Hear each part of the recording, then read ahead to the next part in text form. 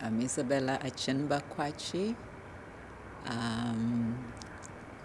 a retired professor at the School of Public Health, University of Ghana. But for reasons of lack of capacity, us retired folks are still needed to help boost up the research and teaching of the institution. So we are brought back as retired faculty on a 2-yearly basis, depending on how well we fare health-wise. When I came back, and there was a colleague of mine, Dr. Addison, we did the MPH program at London School. And when he heard of the work I was doing at Cameroon, he said, someday when you come back home, we have to establish one of these longitudinal field sites to understand malaria in a village that I have. I have a friend, a chief, who would love to help us do this research in the village. And this village is called Pont-on-Sea. And they didn't have any healthcare center. And Dr. Addison, who's my contemporary, I said we did the MPH together at London School in 1974, and we planned that somebody will work together in the villages. So he is part of the Rotarian club, TEMA, and they literally every month they would go and give free healthcare. And then they collected funds and started building a health center. And when it was almost ready, they invited the government, took it over and finished it. And then it's now become, part of the Ghana Health Services Health Center, to the extent that now it's become a district. But it used to be a small village with no healthcare center, and Dr. Addison and the Rotarians started building it. So when I came, Dr. Addison and I got a grant from MIMCOM, TDR MIM, and we got funding to establish the field site like I did in Cameroon, here in Pont-on-Sea, literally look at malaria from birth to aging in children, and we're doing everything. We're looking at the mosquitoes, what types of mosquitoes transmit malaria there, what are the genetics of the population, what type of parasites.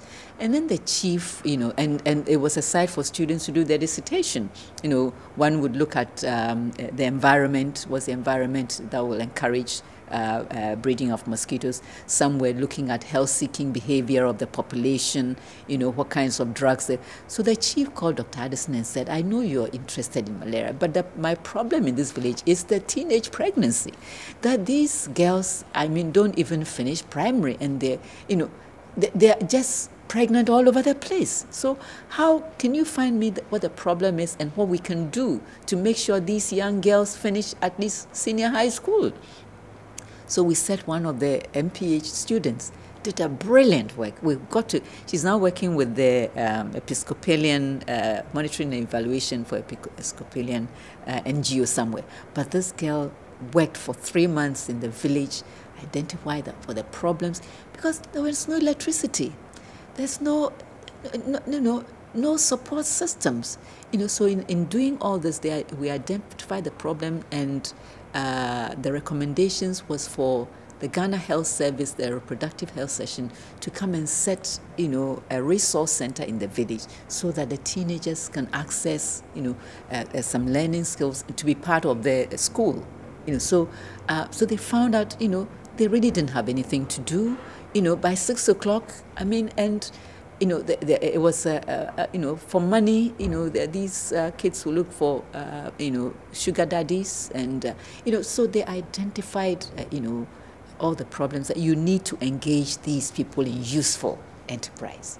And so the recommendation was to bring the Ghana Health Service in, put in the resources that will help them encourage the young people to see that their future is better than just having children before, even junior high.